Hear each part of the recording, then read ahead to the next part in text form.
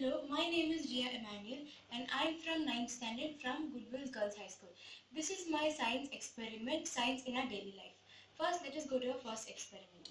This is a chemical reaction experiment. For this, you will need a bottle filled with vinegar, baking soda, a balloon, a paper funnel, and a spoon.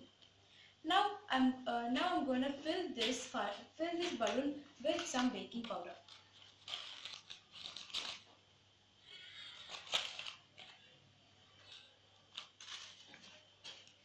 Now, as we know that the bottle contains of vinegar, we will put this balloon on top of the bottle's neck. Now, when I release the baking soda, you can see that the baking soda reacts with the vinegar to form carbon dioxide in this balloon. You can see that the balloon is filled with carbon dioxide.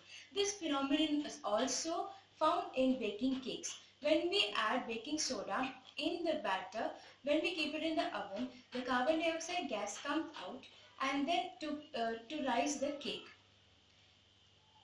Now let us go to the next experiment. For this experiment, you will need a plate, some colored water, a coin and a mastic stick with cello tape, and a matchbox. Now I'm going to keep this coin in center of the plate and I'm going to pour the water. You can use any different colors you want. I'm going to light up this match.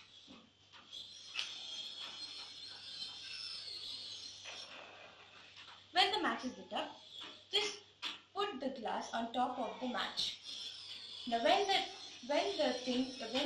match is off, you will see that the colored water is rise up in the match, in the glass. This is because of the vacuum it contains inside the glass. This phenomenon is also about the vacuum cleaner. It just pulls out all the dirt and the dust. Thank you.